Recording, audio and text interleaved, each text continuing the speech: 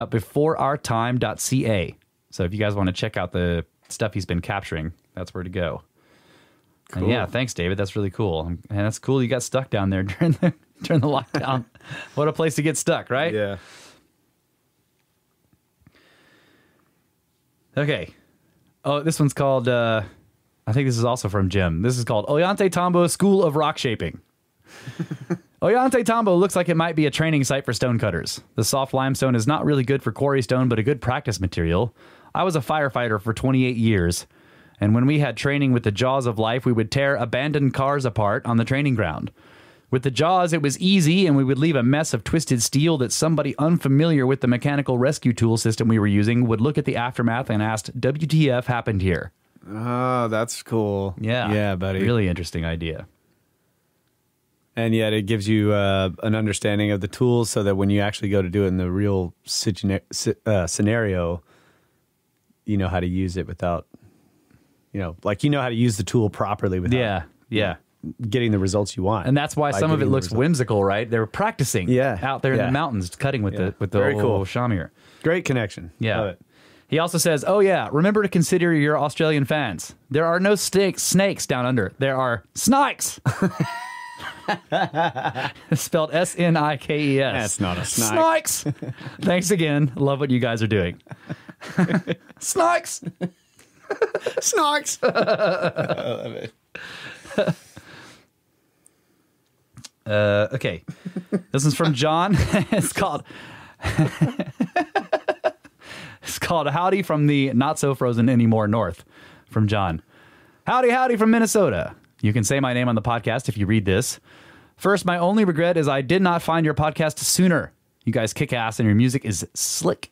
Hey, thanks, buddy. Second, I do not know how much fiction you read, but your musings have brought me back to a story by H.P. Lovecraft. Actually, two of them. At the Mountains of Madness and The Shadow Out of Time. Yes. Dude, those are two of my favorites. Two of my favorites. The Shadow Out of Time is about a man whose spirit gets pulled into the past and placed in the body of a species that ruled Earth in the past, and he gives a short paragraph to other beings that ruled and would rule Earth. It is fascinating to think about this kind of thing, and I would love to hear your thoughts on the book. It is short and easy read, thankfully, because big words are hard and the Marines didn't teach me to read goodly.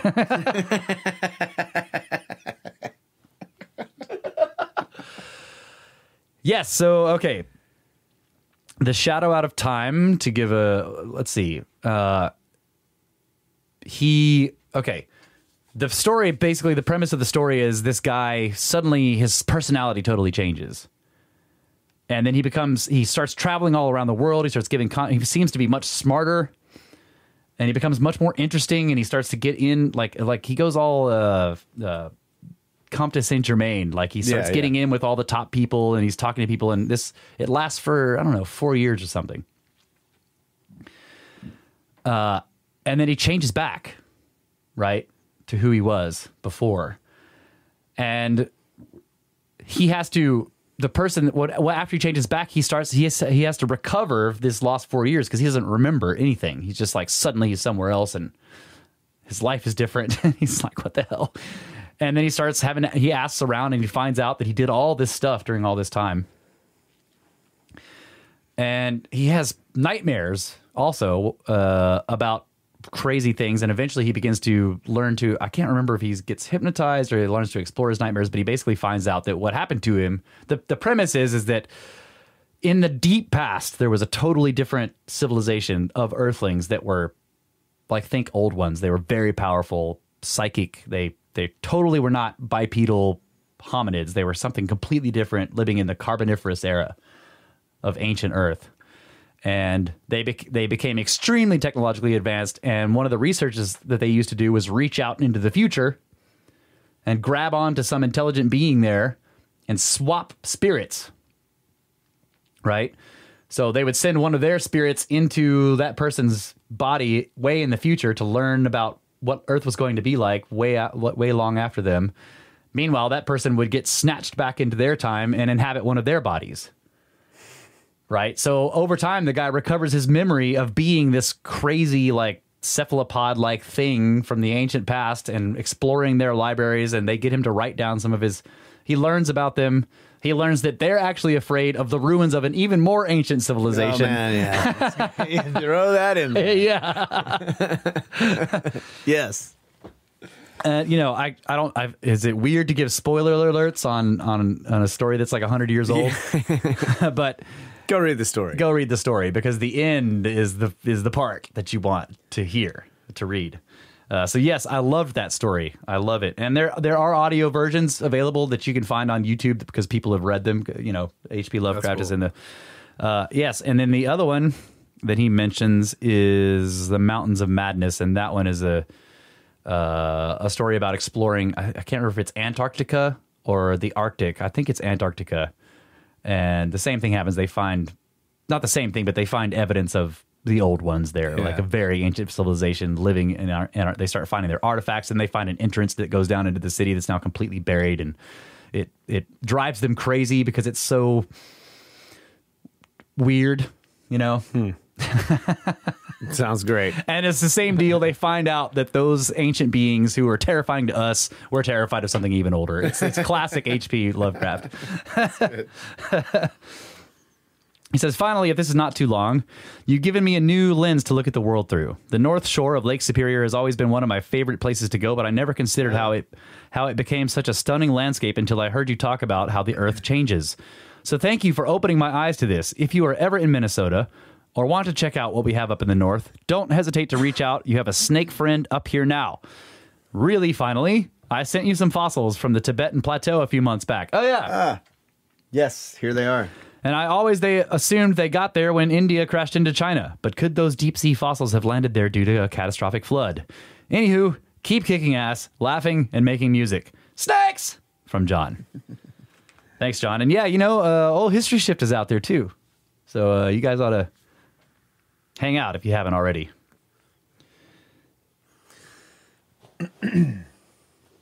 Let's see. There's another one from Jim. Okay, on episode 188, Ben says he doesn't know where the slab of rock came from. It looks like it was precision cut and pulled from the rock face above and to its left. Then left for display as a trophy or example, supporting this training theory I had. I wonder what the measurements are of this slab in the cutouts.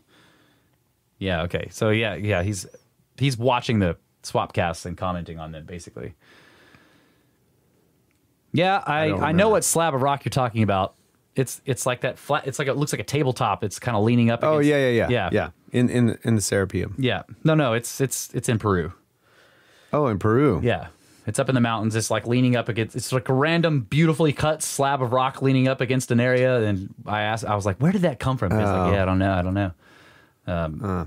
I was thinking of the doors in the Serapeum. Oh yeah, the slabs of granite that are just leaning up. Yeah, well, I think Jim is saying that he thinks it was that slab. It's in Peru, is leaning up. He thinks it was just cut out of a nearby rock that he could see. Possibly, Jim. I don't know. I think that my instinct is that Ben would have known about that if that's what people. If that's clear, but maybe you're right. Who knows, man? Okay, this is called Wine and Catastrophism from Ryan. Hello, Serpents. My name is Ryan, and I am an avid fan, a listener, investigator of your work and your colleagues, and I'm so honored to be able to have the opportunity to follow you guys and enjoy everything you're doing. I am also a beverage enthusiast and started a project of hard cider making in rural Maine, and we are looking to do a lot of synchronicity as far as blending grapes into the cider. Listening to your passion with your grapes, we're doing very similar thing, cultivating, growing here on the property. But I would be wondering if you would recommend any Texas grape vineyard that sells juice or must that you guys would recommend thinking that I follow you for your knowledge about catastrophism. I would wonder if you had any recommendations on wine to follow. I appreciate your time very much, and thank you for all your work. Keep it up and enjoy the ride. From Ryan. Well, not the vineyard specifically, but maybe contact William and Chris Winery. Ask them. Because they do source, grapes, fruit from the high plains in Texas. And also they have some local vineyards. And Bill Blackman is one of the best authorities on growing grapes. Yes. And so even when it comes to vineyards that they don't own, as the winery that's buying the fruit, they have they play a big part in the growing of the grapes. And he knows how to take care of them and get a good product. So check out William and Chris. Bill Blackman is the William of William and Chris. So that's one. And then another company that we are actually entering into a sort of a partnership. It's called Custom Crush. They're called Slate Mill, and they have a very big operation. They do custom crush. So I'm not sure if they will source the fruit for you. They might, though, I just don't know about transporting, right? Transportation of the fruit is because we're harvesting in August. It's very hot. Yeah. And so if the fruit has to be cooled or has to go quick. Yeah. If the fruit gets hot, it's no good.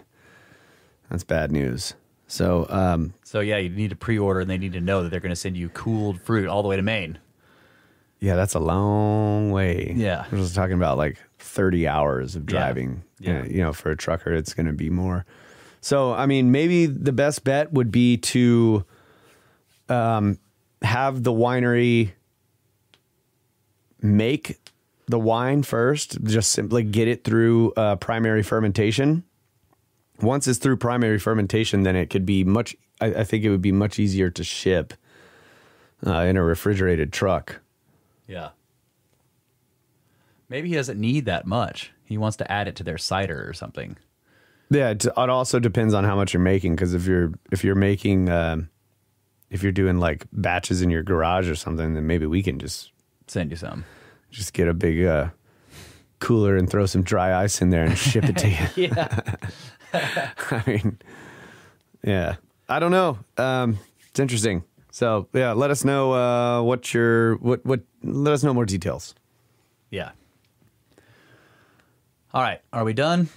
I see we're over 3 hours here. We got still. Yeah, we went a little long on a couple of the segments, but I wanted to talk to you, all you people out there. Those of you who donate to the show, I do want to start doing the producer credits and executive producer and associate executive producer credits. Yeah. Similar to what Ben's doing. So, and I'm not sure how to work this out as far as the the Patreon versus PayPal. What I see is PayPal. Russ sees the Patreon. So we'll figure that out. My point is, if you donate $50 or more, I'm basically gonna want to read your full name out, right? To give you the producer credit, we're gonna put your full name in the credits of the show. Yeah. Right. So, and they'll go in the show notes as well. Yeah, it'll be in the show notes as executive and associate executive if you want to be anonymous and you're going to donate, you're going to do a donation of $50 or more, then make sure to put a note. Like if you send it, if it's PayPal, there's a way to put a note in there, say, keep me, anonymous. And we'll just, I mean, I don't know how you give a producer credit to anonymous. Yeah, we can't do it. We can't. Yeah. So yeah. If you're not cool with that, just say, keep me anonymous and we won't give you the producer credit. We will thank you on the show. Yeah. But yeah, we are going to start doing that. And I still have to give Russ the names from the last show. Yeah. And I didn't say that, prior to those donations. So just like if you're one of those people from the last show that I was saying we're going to give producer credits to, and you do not want your name put in the show notes in full, then let us know. Yeah, that's right. That's right. And we also have to work out how to get the Patreon content over to the PayPal donors, which is something I still have to figure out. It can be done as far as I know. Yeah, I think that I have access to their emails through PayPal. So I can actually, like, this will take the question is will I be able to get Patreon to give me the feed code to give to people, and will it work on multiple people's devices? Because the Patreon content's going to go up on a Patreon feed. basically, and every patron on Patreon gets their own custom feed code for that feed.